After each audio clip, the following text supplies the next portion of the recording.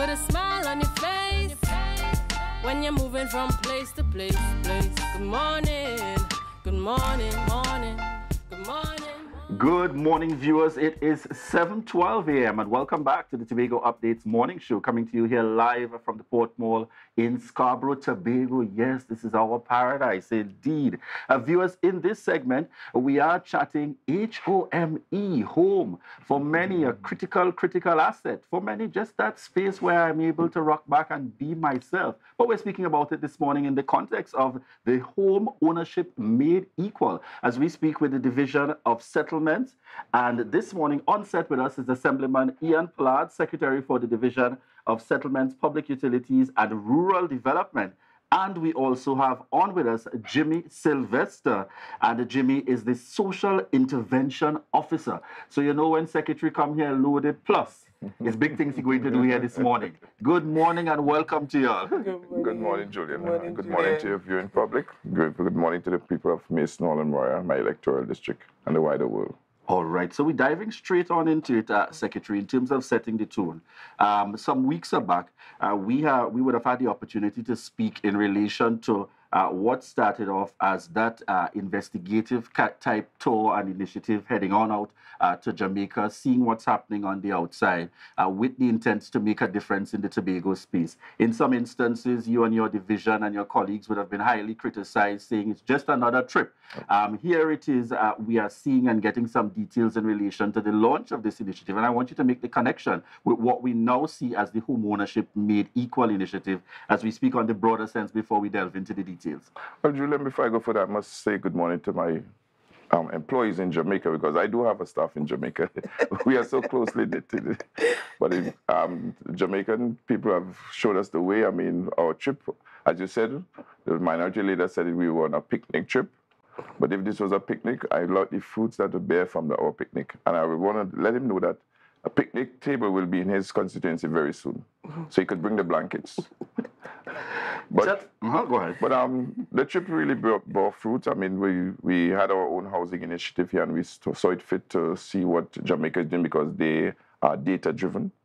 I mean, anything they do, they have the data for it. I mean, they are out there, they have the policies in place. So we think that was a fitting place to go and see, observe on our two trips, and we're able to amend or tweak our policy and to implement this new housing initiative, which I said, because the Jamaica, when they started, they told us their first house came in like 65 to 90 days.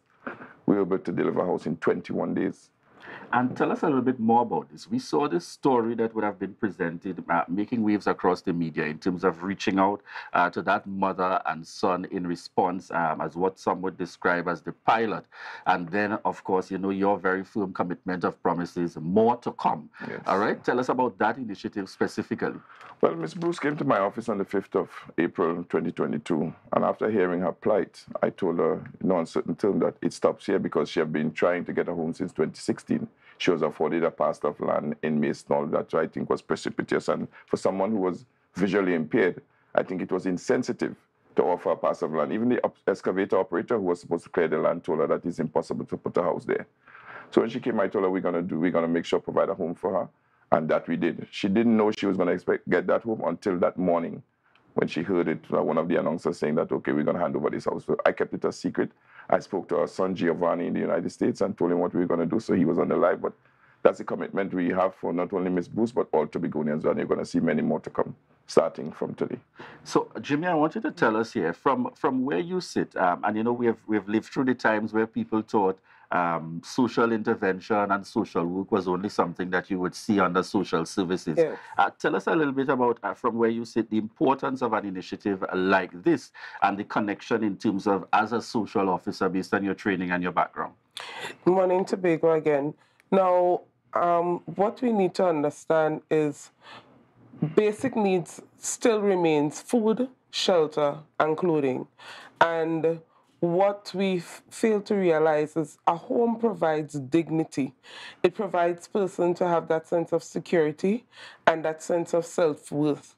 And the social workers or the social intervention officers at settlements would provide that assessment of where the need is. Many persons want something, but they don't need it. And that's a difference. There's a difference between a want and a need. A need is something that you just cannot live without. And through this initiative, we are able to grant person their needs and help them to live a more dignified life in the Tobago space. Because we all know many times persons brand the division and say you're giving homes to people who want it and to persons who don't need it. And this initiative would really allow us to meet the persons at the point of their need. So when we did this initiative, and if you heard Miss Bruce's response, she said, the blind finally has a voice. And that is something that stood out to us, meaning that we are making impact where it is needed. Now, it's clear that some changes have been made to the policy. Where it is there would have been distributions in the past and you put down your name on a list. I want you to make the comparison between those persons who may have put down their names on a list for a number of years and what is now this new initiative being led off in terms of the home program. The social housing is, we're going to go out and look at the persons who are really in need, as Ms. Sylvester said. Those homes that are in dilapidated states, the indigent. But in the housing policy that would be changing the division after approval from the Executive Council, is that we have some persons who call my phone, they meet me, you go out and someone is in your ears telling you, they've applied 20 years now. So the policy will be changed as instructed by the Chief Secretary and Executive Council, that persons who have been enlisted for 20 years, they're going to have a special category for those persons only. Persons with 10 years, they're going to have a special category from that. So it's a fair, open, transparent process. So we don't want everybody because last time when the draw was made for Riseland, some persons applied the same week and their name was called in the draw. And some persons were upset saying that they have applied 20 years, so we're going to have a special category for those persons so that a pool will be there for a certain percentage for them. So just so that I'm clear, that program is separate from the home ownership made equal program? Yes. Okay, so one caters, so as you're mentioning, those draws will now cater to the different groupings based on how long you've been there. So you're sure to know if I in the 20-year batch, at least some of the houses going to go to that group. And if I in the 10-year batch, some going to go there. And I don't have to get vexed with only those who lucky from the first year batch. Because why we just only be happy for luck when we receive it. That's the truth. All right. But as we delve in a little further, I want you to give some insight into the target groups associated. Because in the past, yes, there was a broad category associated with applying for housing, but then the challenges seem to have occurred when you get to the housing development and you say, hey, Jimmy and Ian get one boy. So the target group would be, for the social housing program, would be the differently abled, the persons, single mothers, those that are the low income of life. So you have some CPAP and some URP workers. You also have the persons who fall prey to the disaster and flood and fires. Sometimes that they just really, this happened and you really don't have a response. You also have the elderly, because we know some persons live their life, they worked all their lives, and they cannot afford a home. And at pension, $3,000 per month, and you know what rent is like in Tobago, you just cannot afford to, right? With that being said, I wanted to be clear that the program is not free per se, but it would also be done via an assessment. So persons who can pay would pay for not necessarily a high mortgage, but they would provide some kind of finance, because we know money value is attached to where your cash is. Secretary, following off of Jimmy's point there, we know it is that the THE on its own is not able to afford the delivery. Tell us about the stakeholders, and the kind of partnership efforts to be able to make this happen and to deliver these homes. Well, to tell you, Julian, is that we have had conversation with the credit unions sometime last year, starting to have discussion about this initiative, even before we went to Jamaica. And what is mind-boggling or heart-rending is that this institution have not bought into the process. So we know that we have to foot it on our own. Eventually, I know that they have seen the success in it, that they will probably come on board. But we have to try to produce these houses that they are low-cost housing. And it's for those people who are most in need. So we are hoping that they or the banking industry get involved. But if not, as Ms. Sylvester said, we're going to go after this target group and then try to provide homes for these persons. Tell us about the administration of this social program in terms of its delivery, reaching persons, income brackets, and these things that persons may wonder about as part of the qualifying factors, if indeed I fall into one of the relevant target areas. Well, the income bracket, first thing, the ceiling is 7,500, right? And so we be catering really for those who are at the lower end of the ceiling, right? And then you have persons who unemployed, because the differently abled would be getting a disability grant, and the elderly will be getting pension and that kind of thing. The process is you have to go through your area representatives, and the reason for that is that we don't want that persons come to the division and say, I need a house because of the situation that they have, right? But your area representatives should know what is happening in their constituencies, and because of that, they would be able to give that sense of, yes, this person is really living in this situation and they really need the home. Added to that, we also have the part of where the community leader or community member would have to give recommendation as well to state that this case is really something that is warranted, because at the end of the day, we said home is security. So you can't just come in and say, well, you want a home and this is what it is, or you're living in the hospital and you want a house. Yeah. Interesting, very interesting indeed.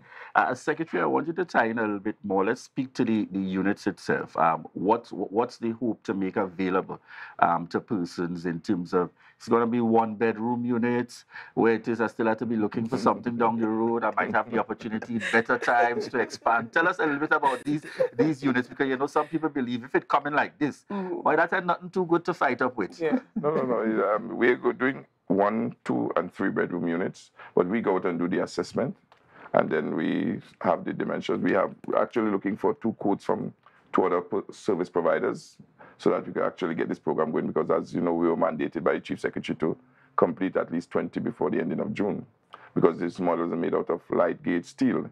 So it's aluminum frame and gypsum walls, and I mean, we could have it done within the time. So we are really, really trying to deliver to the people who are most in need, Julian. That is the key. And tell us, will this be in set areas as has happened previously, or you work with? Tell us a little bit about that. As you see, we are going out in the field today. We're going to go through the length of Britain and Tobago, because we have started Saturday. We were out with a team assessing some homes, and we are hoping to go through from Plymouth to Charlottesville today, come around to Castara, so we could have those 20 homes assessed and get the ball rolling as soon as possible. What has your experience been being on the ground? Because from what I see and from what I know in relation to you, you don't seem to be there just for the distribution. No. You there every step of the way, even though it means more demands on you, because people are happy to see why it is. Say, let me ask him, or what going on with the application. Tell us how that experience has been for you in terms of as part of this initiative and the rollout. I think as secretary, I have to be hands-on with what is going on the ground.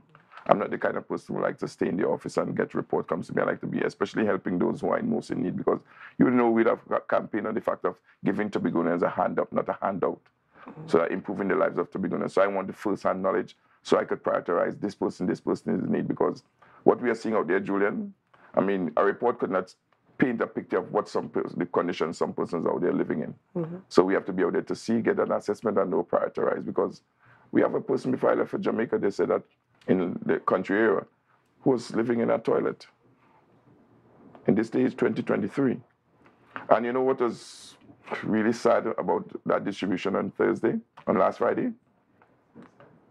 The Milford Court development is 47 years old this year, 1976. And I, as secretary and leader of the division, commandeered a team to go through the development, and we found 10 parcels of land inside there yet to be distributed. Today, it's 47 years later. And that goes for all the developments in Tobago. There's still 36 plots in Castara. There's still 19 in Bleming. There's plots of lands all over to be given out, but shockingly, there are units in Adventure to be given out. But one thing Tobago then could be sure of. Every parcel of land, every unit will be given out by the secretary and my assistant secretary. Everyone. All right, and I'm sure that's good news to hear for persons looking on and saying, well, look how long I'm asking about something down in that area. All right, as we prepare to wrap this morning's interview, Jimmy, any key areas you would want to highlight before we close? I would really like to thank the Jamaicans, the Ministry of Housing, that they were open to us.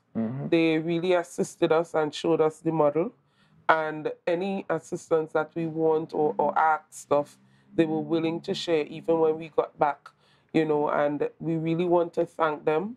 We really want to thank the managing director at NHT, which is Mr. Miller, and the social development team led by Miss Wendy Jo Williams. We really want to thank them because they have been with us every step of the way, and we really, really want to thank them for their assistance. We don't know everything, and knowledge sharing is important. Networking is important, and we thank them so much for their assistance in us being able to deliver this. We also really thankful to the chief because he gave the secretary a mandate on April 4th last year, 2022. And it's one of the points in the mandate was to deliver low-cost housing. And really and truly, Julian, we thought we were delivering low-cost housing because that's been what we were there for.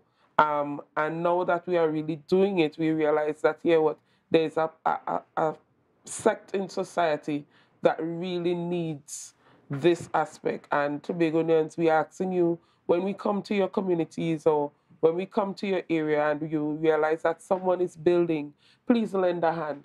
Because at the end of the day, today, you may have a roof over your head, but you don't know what tomorrow holds. Welfare doesn't have a face. So let's help each other build. All right. And Secretary, in closing, just give us a little insight and a sneak peek into that time ahead. I know so far you spoke up to June with your timeline and commitment, but those projections and the deliveries that you hope to make broadly in your division within this term. Yes, we do. And beside the social housing, we are hoping to give out the contract for the first housing development at Chevron Road, which will be 588 units thus far.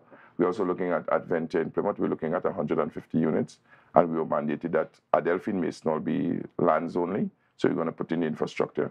So, and also in Colon, we're going to do that. But going back to the housing, our housing units, our 3-bedroom will be 2-bathroom.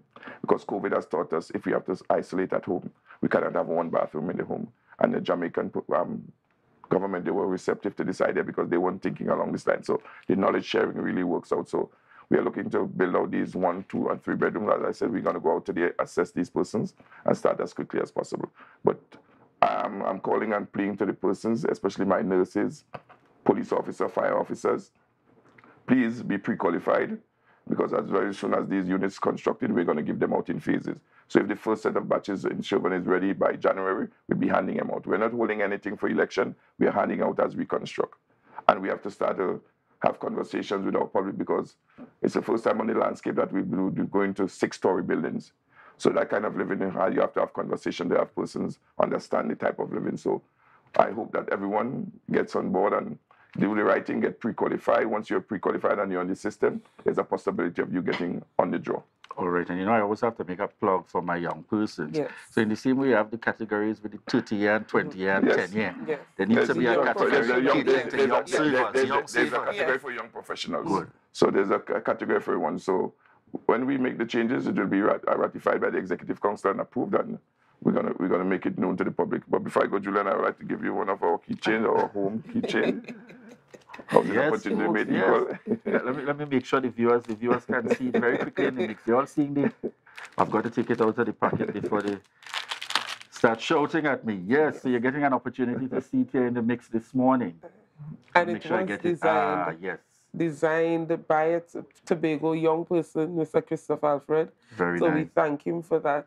And we also want persons to know, as you're on that point of young professionals and stuff, once the policy has been approved by Executive Council, the subventions and the subsidies for home ownership would no longer be blanket. So you would not have a person that is senior paying the same amount, getting the same subsidy as a person that is young, because you know a young person will be able to qualify for a better mortgage compared to somebody that is senior.